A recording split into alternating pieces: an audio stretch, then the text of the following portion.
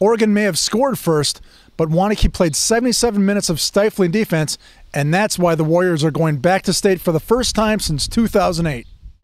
Oregon didn't waste any time as Jen Bryant makes an excellent pass upfield for McKenna Fanning, who bends it like Beckham to give the Panthers the 1-0 lead at the 2:33 mark. Fanning got so excited that she even lost her balance. And despite not having their best offensive weapon in Emily Moulet, who was out with a kneecap injury, Waunakee answered right back 4 minutes and 49 seconds later. Maddie Shaw found Macy Maltbesh, who put in the header to tie up the game. Oregon wishes they had this one back. Waunakee's Grace Luan gets it close to the net, and Jess Jacobs is trying to make a play, but her left ankle puts just enough English on the ball, and it goes in to give Waunakee a 2-1 lead. And that's all Olivia Meekum needed. She had 7 saves and will be tough to score on next week in Milwaukee. But here was arguably the play of the game.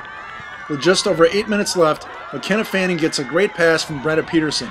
But absolutely out of nowhere comes a streaking Jada Dane, who breaks up the play to preserve the sectional win. The Waunakee girls soccer program hasn't lost a conference game in 14 years. A state title is the only thing this great program hasn't achieved. We do have Jada Dane, which allows us to play with three defenders, which allows us to play with 3 forwards. You know, most people play 4-4-2. We play 3-4-3, so we put 3 forwards, and not very many girls teams are used to having 3 forwards coming at them, you know, and pressuring the ball. I just think this is a great opportunity for us to get out and show everyone what we really can do. I mean, especially because everyone had it in for us, thinking we lost 12 seniors that we wouldn't be able to do anything else, but it feels good to prove them wrong.